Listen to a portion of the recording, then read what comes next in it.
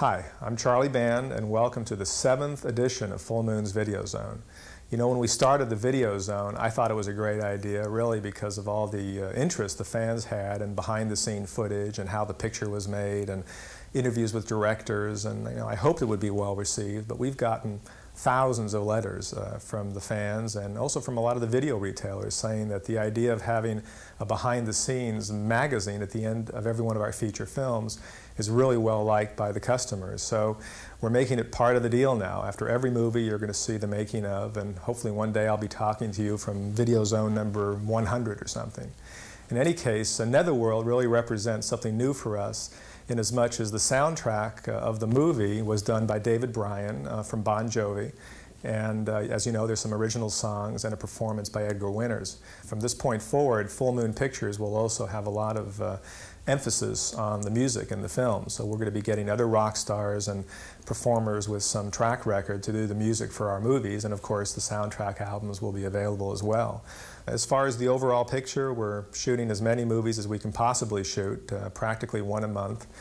Next picture up, or rather the next picture coming out, is a film called Demonic Toys, which has some really great special effects by Dave Allen, who did Puppet Master, and John Buechler, who I've worked with for many years now in the past. And after that, we'll have a picture out called Seed People, and after Seed People, we'll have a film called Arcade, which we've been working on now for almost a year with a lot of computer effects. We've got a sequel to Subspecies we're doing a sequel to Doll Man, which went real well. Of course, I think we'll be making Puppet Masters forever. Anyway, thank you again for all of your support. You hear people say this all the time, thank the fans, thank you for the support, but it's really true, because if the fans weren't renting the tapes and the retailers weren't stocking them, we wouldn't really have the successful line of product we have now. All we can try to do is continue to make good pictures with good hooks and good storylines and deliver quality, because that's really the name of the game. There aren't too many pictures out anymore in B-movies that deliver a solid sci-fi or horror punch, and we intend to keep making them. Anyway, as always, I'll see you on the next edition of the Videozone.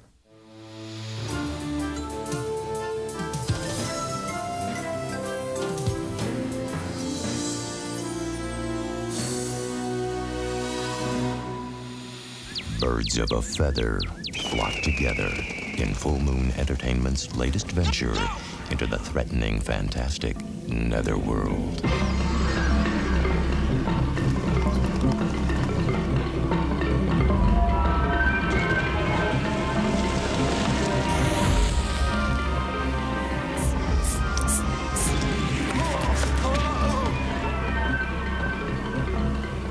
Shooting on location in steaming New Orleans, veteran director David Schmoeller creates a unique blend of reality and voodoo myth with Netherworld. I didn't want to do a voodoo story, but I wanted to use the aspect that in voodoo where you can bring back someone from the dead. But I wanted to create our own myth, our own mythology. So I came up with this thing about birds. So I created a coven of people that was based upon bird mythology. See what happens when people are bad. Michael Bendetti from 21 Jump Street plays Corey, who was summoned by his father posthumously to help bring the old man back from the dead. Like most of the cast, he was affected by the voodoo vibe of New Orleans.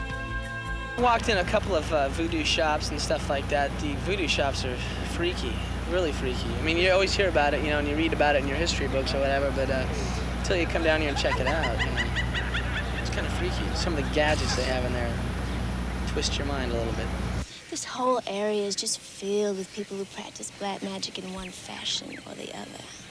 But just when we went down to the French Quarter, and there's a lot of voodoo shops and the people, and the fact that so many people really do believe it, that's kind of weird. And well, maybe I shouldn't say that. It's their thought, their belief. But I find it a little strange, but it helps me for my work and what I'm doing. Mama's making for a baby. Your own little man bird. Believe it or not, this is the first time I've ever turned people into birds. The best thing that happened in this film was that we were not able to find or get red cardinals. So I had to open it up and use other kinds of birds. And it actually, as it evolved, each character became a a different kind of bird, and it just began to fit better in the story, and it just made the film was better than the script. David Schmoeller had a lot of fans on the set, but his biggest fans were the actors. David cares about the acting. He cares about your motivation. He cares about who he created your character to be. David Schmoeller respects your opinion as an actor. He wants that. He wants you to be creative because he's creative. Perhaps all of his simpatico with the actors comes from being an actor himself, in this film anyway. I wrote a part for myself in this movie. I play Billy Chicago, and he's the bartender who spins the bottle on the tip of his finger like this. We're coming right up. Can't tell you how I do it. A lot of practice. Schmoeller's is not the only hand doing tricks in Netherworld. Special effects maestro Mark Shostrom created the Hand of Satan using Egyptian symbols and icons and a lot of latex. What I did was had a hand left over from another film of an actor, so I reproduced it in clay, and then he was quite a large guy, so he had a large hand, and I just sculpted in clay all the designs. I actually made two different hands, one a static hand and one kind of a more dynamic position, sculpted both to look the same. They're just latex tendrils that are put in position, and these are wrapped around the actor's head, and then I yank them through here, and they film it all in reverse, so you get the effect of these tentacles coming out and whipping around the person's face. This is a hand where fingernails, or actually bird nails, come out and claw into somebody's face. Just a basic push-pull cable. The threshold to the Netherworld can be found at Tonk's Place, an otherworldly saloon run by Mary Magdalene. You're lost, are you? I play Mary Magdalene, or Mary Magdalene, as I like to call her. So I'm just really sexy and brassy and sassy, and I like her. Everything I've always wanted to be. This is my first film. Hey, Mom, look at me. And Mom, while you're looking, you may want to look closely at that funky band that's playing Tonks. You might recognize rock legend Edgar Winter performing live and making his acting debut. Yes, it is. My first experience with film. Actually, I'm interested in scoring also, so this is going to be invaluable experience in that area. I hope to do more of it. These scenes that we're shooting here are going to have real live music, so they're just the way you'd expect them to sound if they were done in a live club, in a live situation. So I think it's going to come off really, really cool. And the musician at keyboards is not just any musician. It is David Bryan of the incredibly hot rock band Bon Jovi, also making his acting debut. He has performed with Edgar Winter before. There's a funny story. When I was 16, when John and I had a band, Atlantic City Expressway, we opened up for Edgar at the Fast Lane in New Jersey, like many moons ago.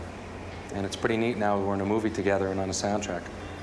Acting is not the only debut Bryan is making. He is also composing his first film score for Netherworld. Scoring a film was always something in the back of my mind that I wanted to do because I'm a classically trained piano player that I'm looking forward to some, knock on wood, good success. Knock on wood, there it is. Getting all of these musical talents together for a soundtrack album is Pat Siciliano, Vice President of Full Moon Entertainment's record arm, Moonstone Records. We're beginning a full-fledged record label called Moonstone Records, and we're releasing soundtracks from each of the films that Full Moon does. I hope to develop a real nice rock and roll thing. We'll never abandon the traditional soundtrack or the traditional scoring which Charles Band demands to accompany his film, but I'd like to spice it up with a bit of interesting and clever feature music.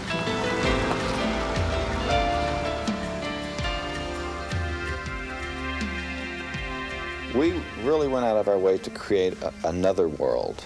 The Netherworld itself was a real tricky thing because in all of the worlds that we create in the plantation, it's a real world, even though it may be cold and stiff and formal. The people are very real. Tonk's Place, although it's a very bizarre place, it's very real, very believable. The Netherworld is a state of mind, and the challenge as a filmmaker was how How do you create that state of mind?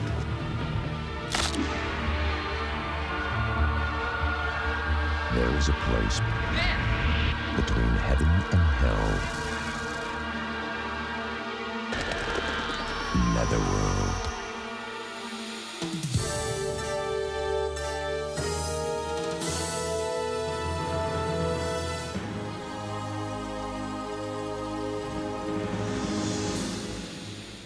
I think for me, the natural progression to get into film scoring is that the training.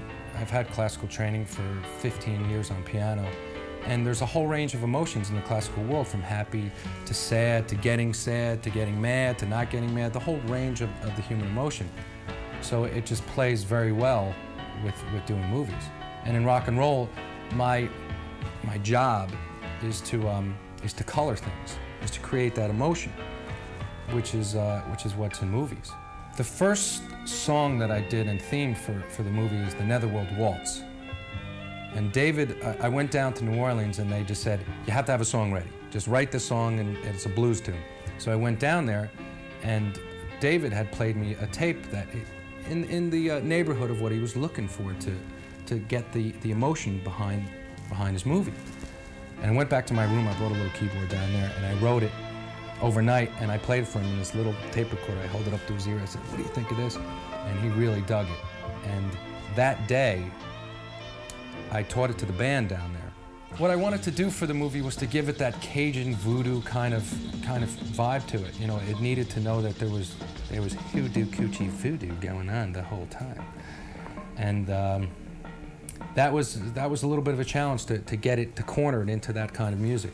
And also, like with the flying hand, the special effects of it, that was something different that I've never done before. So it was neat to, you know, to give a sound to a flying hand. I used about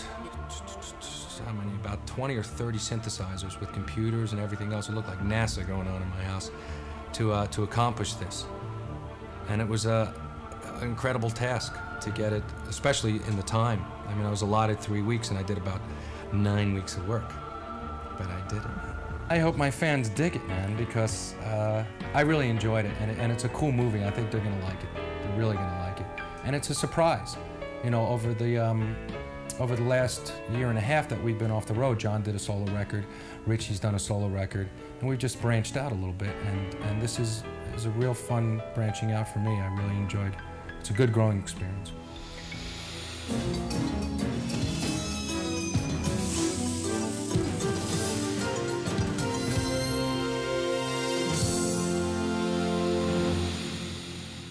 Hello, do you know me?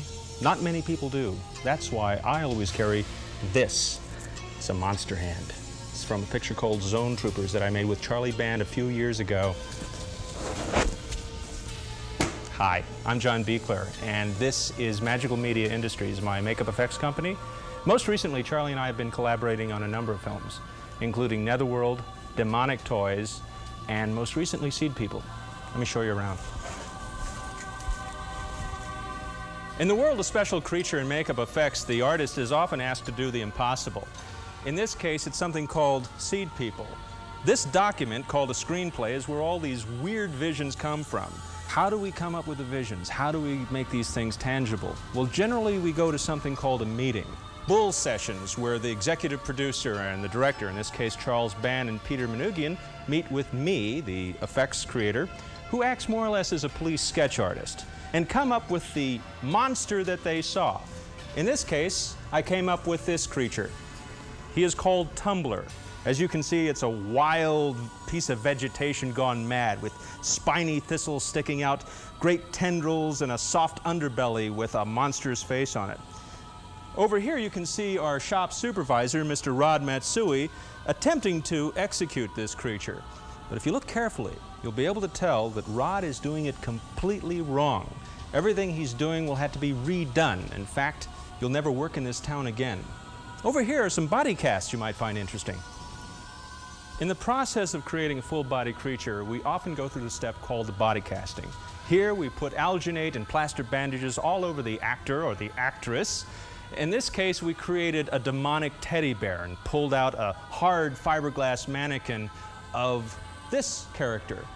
We were very fortunate in the case of Demonic Toys that the actor we chose to play the mutant teddy bear looked an awful lot like the creature to begin with. I'm often asked, how do you get into the business? How do you make monsters for a living? Well, I'll tell you. What you need is the desire. If you know what you want to do, there's nothing on this earth that will stop you from doing it. If you want to sculpt, if you want to make monsters, if you want to direct, there's nothing holding you back. Sculpt, make molds, write your stories, pick up your home video camera and make a movie. Just go for it. You know, I love cinema of the fantastic. Creature features, horror films, things that go bump in the night. Whether I'm directing Jason Voorhees in Friday the 13th Part 7, or killing Freddy Krueger in 3D, directing Troll or Cellar Dweller, I really enjoy these movies. Such as the movies that Full Moon Entertainment gives you, like Seed People, Netherworld, and Demonic Toys. Wouldn't you say so? Yeah, I'd say so. Ba-ba-da-ba-ba-dang-dang-dang, ba-ba-da-ba-ba-dang-dang-ding-dong-do. Full Moon.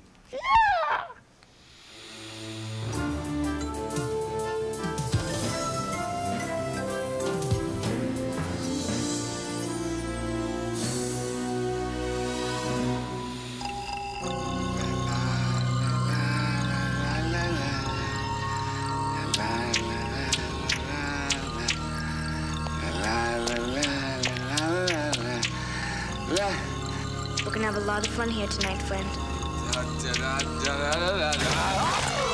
Going to raise hell. What the? Oh my God! Somebody shot him!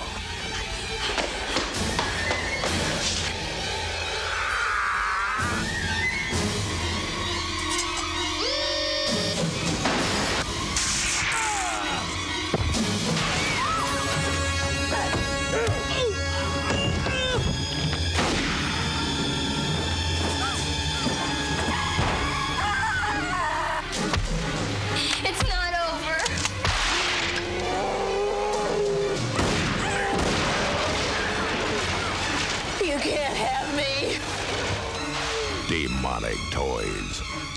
Playtime begins this spring.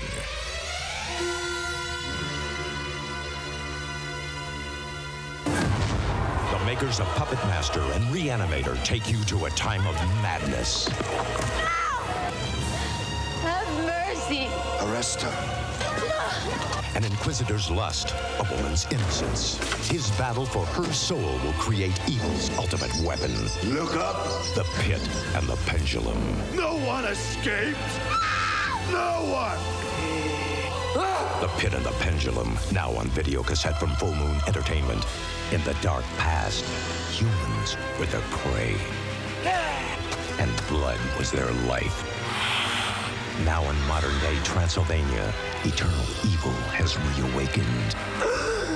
I'm afraid for you.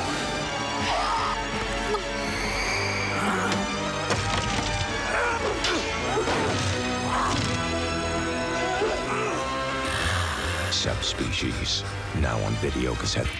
Jack Death, the future cop, is back and on the transfer attack. They're biodegradable. He's got old enemies. I want fresh blood. New lovers. I happen to be his wife. So am I. Ladies, please. And a dead aim. 20th century must be getting to you. You have no idea. Transfers 2, now on video cassette from Full Moon Entertainment. Andre Toulon only wanted to entertain children. Herr Toulon has developed a method of animating his puppets without string. It's as if they were alive. Now, the Nazis will turn his puppets into toys of terror. World War II has just gotten smaller. You think I'm afraid of this? You will be afraid. Puppet Master 3, now on video cassette.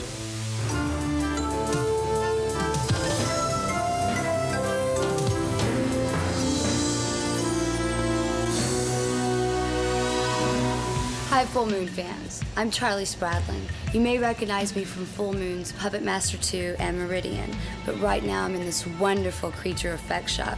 This is where some of our Full Moon monsters are born, And I'm also gonna let you in on the newest and the coolest collector's items. Moonstone Records is rising up the charts. You should rush right down to your nearest record store and get our newest release of Netherworld. This original soundtrack features blues songs by Edgar Winters and instrumentals by Bon Jovi's keyboardist David Bryan. Netherworld is sure to rock you, and so are our other tapes and CDs for films such as Puppet Master, The Pit and Pendulum, Meridian, and Subspecies. When you rent our full moon videos, don't forget to ask for our trading cards. We've just come out with a new series for Puppet Master 3 and Doll Man. They have great paintings on the front, and when you flip them over, they'll tell you everything you ever wanted to know about our creatures, from six-shooter to Sprug. They're really cool. They say that our full moon movies are just like comic books, and we couldn't agree more. That's why Charles Band commissioned Malibu Graphics to do adaptations of our films. On the stands right now are Doll Man and Demonic Toys. Your comic store should also have back issues of Children of Puppet Master, Subspecies, and Trancers, all in full bloody color. If you want to own one of Andre Toulon's puppets, you can get the limited edition model kits of the dolls from Puppet Master Films. These beautifully sculpted versions of Blade, Tunneler, Pinhead, Torch, and Six-Shooter come with a certificate of authenticity and instructions on how to make the puppets come to life with your paintbrush. Back at Full Moon, we just received our new t-shirts for the latest releases, Netherworld, Doll Man, and Puppet Master 3. They're great t-shirts. They come with the original Full Moon logo and beautiful paintings on the back for each film. And if you love the artwork on the back of the t-shirts, be sure and order our original movie posters. But the best way to find out about all the great things happening here at Full Moon is to join the fan club. For $20, you'll get this great Full Moon Company t-shirt and Moonflash, our quarterly newsletter that tells you all the inside scoops on the films that we're making, future projects, and a chance at collector's items that I can't even talk about. For more information, you can call the Full Moon hotline at 1-800-999-9559 or write to Full Moon Entertainment, P.O. Box 526, 8721, Santa Monica Boulevard, West Hollywood, California, 90069. Keep sending me those fan letters and stay tuned for the next edition of Videozone. Bye-bye.